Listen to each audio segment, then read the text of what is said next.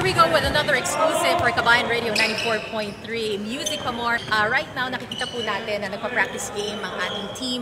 They got here as early as 7 p.m. and immediately we got the chance to speak with Coach Yang Yao.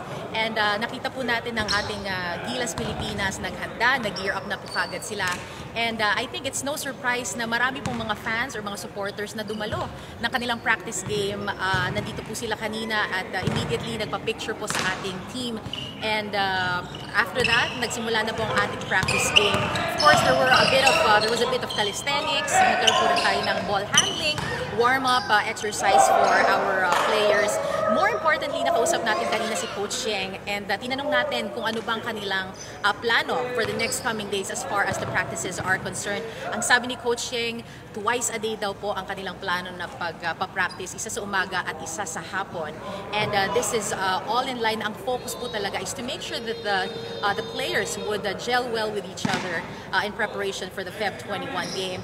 And aside from that, nabanggit din ni Coach Yang Yao na kanilang pong, of course, i-improve ang kanilang defense at ang offense scheme. And we're all very excited for the upcoming game on February 21 happening right here at the AlGharafa Stadium.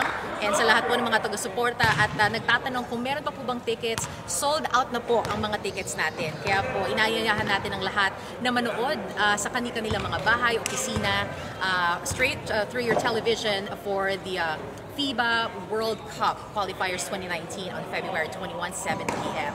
Mula po sa training hall ng AlGharafa, dito po yan sa Qatar Basketball Federation. This has been Chloe broadcasting for Qatar Radio 94.3 FM Music.